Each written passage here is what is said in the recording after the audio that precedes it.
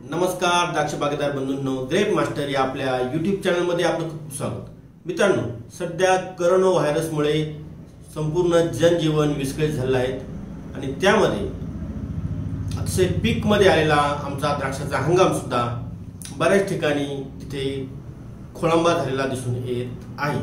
आज भारतभर सगळीकडे बंदची स्थिती आहे। जास्त कस्टमर घराच्या बाहेर पडत नाही, बाजार समित्या बंद झालेल्या आहेत आणि यामुळे ट्रक ड्रायव्हर जे नॉर्थ इंडियामध्ये गेलेले आहेत तिकडनं त्यांचे कुटुंबीय त्यांना परत येण्यास मज्जाव घालत आहेत। त्यामुळे बऱ्याचशा ट्रकचा पुरवठा सुद्धा हा खंडित होण्याच्या मार्गावर आहेत किंवा खूप स्लो झालेला आहे। त्यामुळे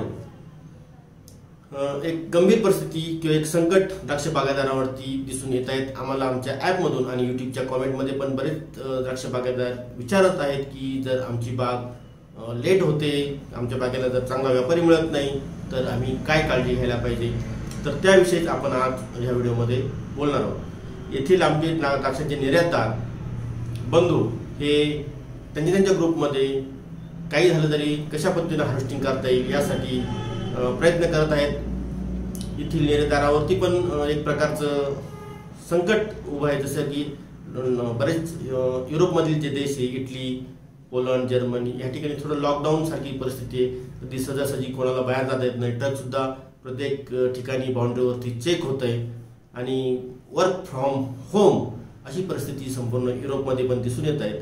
त्यामुळे पुढील भविष्य काळामध्ये पोर्टवरती मनुष्यबळ असेल का, ट्रक ड्रायव्हिंगसाठी मालाची हालचाल करण्यासाठी पुरेसे ड्रायव्हर तिथे उपलब्ध असतील का, किंवा बाकीच्या ॲक्टिव्हिटीसाठी खूपच लॉकडाऊन कंडिशन झाली तर कस्टमर हा सुपर मार्केटपर्यंत पोहोचेल का, अशी सगळी भीती निर्यातदारांच्या सुद्धा मनात आहे। परंतु निर्यातदार अतिशय छातीवरती दगड ठेवून की आपल्या शेतकऱ्यांची हार्वेस्टिंग करायलाच पाहिजे, केलीच पाहिजे, ह्या मानसिकतेतून प्रत्येक शेतकऱ्याला द्राक्ष बागायतदाराला मदत करण्याचा प्रयत्न करत आहेत। परंतु बऱ्याच ठिकाणी लोकलला मध्ये पण सुद्धा थोड्या अडचणी आल्या आहेत। व्यापाऱ्यांनी खुडे थोडे लांबणीवर टाकले आहेत, काही लेट केले, काही खुडे थांबवले आहेत। परंतु अशा या सगळ्या गडबड गोंधळामध्ये द्राक्ष बागायतदारांनी आपल्या द्राक्ष बागेकडे काय लक्ष द्यायला पाहिजे किंवा काय काय उपाययोजना करायला पाहिजे, तर सर्वप्रथम शेतकरी बांधवांनी घाबरून न जाता अतिशय शांतपणे आपल्याला ह्या परिस्थितीतून थोडंसं मार्ग काढण्याचा प्रयत्न करायचा आहे। यामध्ये सगळ्यात प्रथम म्हणजे पाणी तोडू नका, की ऊन वाढलेलं आहे आणि पाणी दिलं तर गळ होईल अशी काही अपसमज अंधश्रद्धा शेतकऱ्यांच्या मनात आहे। सर्वप्रथम आपण आपल्या बागेला दर तिसऱ्या दिवशी 1 ते 2 तास पाणी कंपल्सरी देणं गरजेचं आहे। तुमचा लोकलचा खुडा असो, एक्सपोर्टचा खुडा असो, मी कायम सांगत असतो, जर तुम्ही पाणी देण्याचं थांबवलं, आता सध्या टेम्परेचर खूप मोठ्या प्रमाणात हाईक झालंय, 35च्या पुढे गेलेलं आहे आणि त्या ठिकाणी पाण्याची गरज, झाडाची गरज जी पाण्यासाठी ती वाढलेली आहे, त्यासाठी रेग्युलर पाणी पुरवठा तुमच्या जमिनीच्या खालच्या प्रकारानुसार, हलकी जमीन, मध्यम जमीन, भारी जमीन यानुसार तुम्हाला 1 ते 2 तासाचा पाणी पुरवठा दर तिसऱ्या दिवशी, चौथ्या दिवशी करावा लागणार आहे। त्यानंतर बऱ्याच ठिकाणी ह्या उष्णतेमध्ये आणि पाण्याच्या कमतरतेमुळे किंवा आजूबाजूला टमाट्याचं पीक असल्यामुळे प्रत्येक बागावरती लाल कोळीचा प्रादुर्भाव खूप वाढलेला आहे। तर सर्वप्रथम हा लाल कोळी आपल्या आटोक्यात यायला पाहिजे। लाल कोळी जर असाच वाढत राहिला तर तुमच्याकडे सद्यस्थितीत जर झाडावरती, वेलीवरती द्राक्ष असतील तर त्या द्राक्षातील साखर सुद्धा उतरणार नाही किंवा उतरायला लेट होईल आणि याचा परिणाम, लाल कोळी असेल तर याचा परिणाम पुढच्या वर्षी सुद्धा तुमची बाग पीक अशक्त होईल आणि तिथे तुम्हाला माल मिळणार नाही किंवा चांगल्या पद्धतीचं उत्पन्न मिळणार नाही। त्यासाठी लाल कोळीसाठी तुम्ही पेपर लावले असेल तर सल्फर 200 ला 200 घेऊन तुम्ही गच्च फवारणी करा। त्याच्यानंतर लोकलची बाग असेल आणि लाल कोळी असेल तर तिथे तुम्ही आबाशीन 100 ml घेऊन 200 लिटर पाणी घेऊन गच्च फवारणी करू शकता।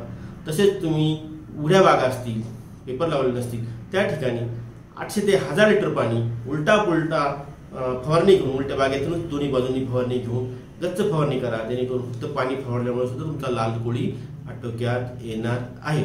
याचबरोबर शेवटच्या टप्प्यामध्ये पोटॅशची मात्रा पानाद्वारे, फवारणीतून आणि जमिनीतून ड्रिपद्वारे SOP, फॉस्फरिक ॲसिड असे तुम्ही देऊ शकता, किंवा पोटॅशियम शोनाइट तुम्ही ड्रिपद्वारे देऊ शकता। अशा पद्धतीने तुम्ही तुमच्या बागेचं अजिबात दुर्लक्ष करू नका। आणि मित्रांनो, उद्या आहे 22 मार्च रविवार, हा सर्वात जास्त उष्णतेचा दिवस असतो आणि त्या ठिकाणी आपल्या माननीय पंतप्रधानांनी 22 मार्चला जनता कर्फ्यू लागू केला आहे। त्यामुळे सकाळी 5 वाजेपासून तर रात्री संपूर्ण रात्रभर अजिबात आपण आपल्या घराच्या बाहेर पडायचं नाही. आपल्या मुलाबाळा कुटुंबियासमोर समेत वेळ काढायचा आणि आपणच आपल्याला एका बंदिस्त खोलीत थांबून ठेवायचं आहे. आणि आम्ही सुद्धा, आमचे शेतकरी बंधू सुद्धा ह्या उद्याच्या दिवसाच्या जनता कर्फ्यूला मध्ये सहभागी होतील. आणि संध्याकाळी पुन्हा 5 वाजता आपल्या घराच्या बाल्कनीत, दरवाजामध्ये, खिडकीमध्ये जाऊन टाळ्यांचा कडकडाट करायचा आहे, जेणेकरून एक पॉझिटिव्ह व्हायब्रेशन, पॉझिटिव्ह एनर्जी संपूर्ण आसमंतात, संपूर्ण आपल्या भारतभर तयार होईल. आणि कोरोनाचा व्हायरसच काय, परंतु आजूबाजूचे बॅक्टेरिया असतील, फंगस असतील किंवा जे आपल्याला हानिकारक जे सूक्ष्मजीव असतील त्यांचा सुद्धा नायनाट होण्यास मदत होणार आहे. आणि आपण घरी थांबल्यामुळे एक प्रकारचा लॉकडाऊन किंवा एक संपर्करहित अटकाव या विषाणूला होणार आहे. त्याचा संसर्ग होणार नाही आणि तो 24 तासाच्या आत त्याचा पुढे कुठल्याही जैविक माध्यमाशी संपर्क नाही आला तर तो मरून जाणार आहे. तर उद्याचा दिवस तुम्ही सगळ्यांनी अवश्य लक्षात ठेवा आणि द्राक्ष बागेदारांनी गडबड न करता शांत डोक्याने, शांत चित्ताने आपल्या बागेच्या हार्वेस्टिंगचं, प्लॅनिंगचा विचार करा. नक्कीच चांगल्या पद्धतीनं, अजूनही वेळ गेलेला नाही, चांगल्या पद्धतीने तुम्हाला रेट पण मिळतील आणि मालाची किपिंग क्वालिटी मिळून टनेज सुद्धा मिळेल. आणि तुम्हाला हा व्हिडिओ चांगला वाटल्यास तो इतर मित्रमंडळींना पण शेअर करा आणि ग्रेप मास्टर ॲप डाउनलोड करा. आमचा यूट्यूब चॅनल हा सबस्क्राईब करून घ्या. धन्यवाद.